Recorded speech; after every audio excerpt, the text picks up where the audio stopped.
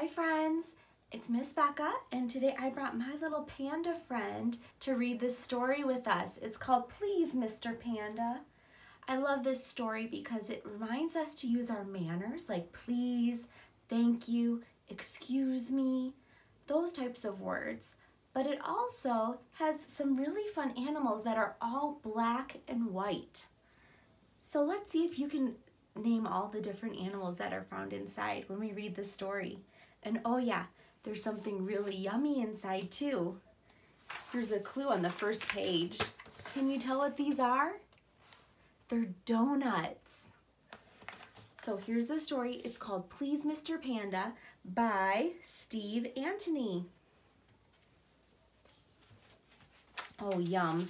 I'm looking at these donuts, but look, there's a little guy hiding right there peeking through one of the donuts. Does anyone know what the animal's called? It's black and white. It kind of looks like a monkey, but it has the ring tail on it. It's a ringtail lemur. Let's see if he shows up later in the story. I'm gonna start reading now.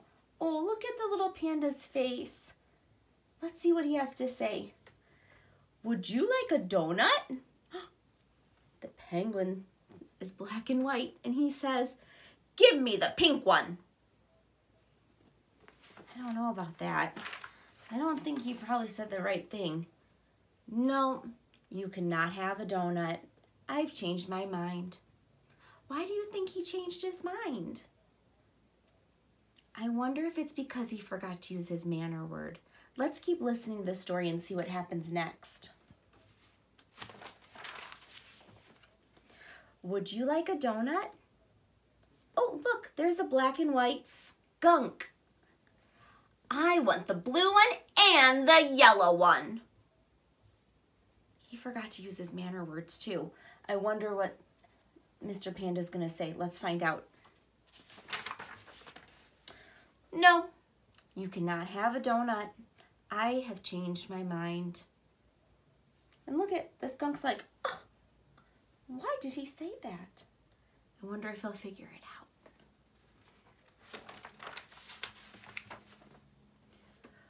Would you like a donut?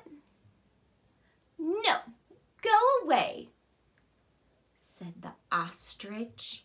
The ostrich is the bird with black and white feathers. That wasn't very nice. Maybe instead she could have said, no thank you. Would not care for a donut today.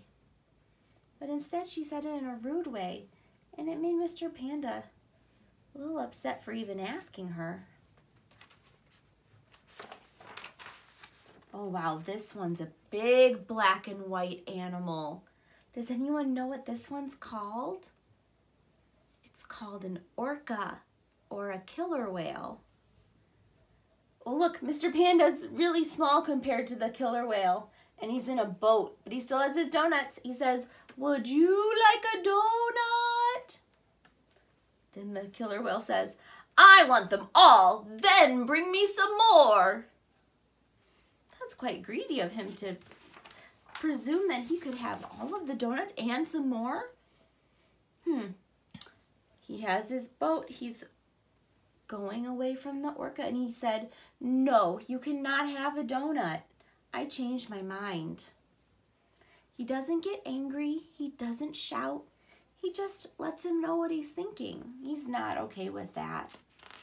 But he calmly responds, no, I changed my mind. Would anyone like a donut? It looks like Mr. Panda's looking around. Is there anyone who would like one? Ooh, maybe they'd like the purple one, or the red one, or the swirly twirly one. I wonder if that one's cinnamon. There's pink, blue. Ooh, this one looks like a caramel or a peanut butter one. This one looks like it has coconut or nuts on top. This one's yellow. They all look different and delicious. Let's see, does anyone want one? Wait a second, is my book upside down?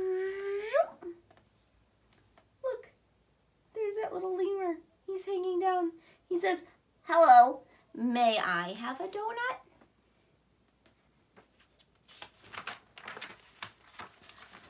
Look at the biggest word.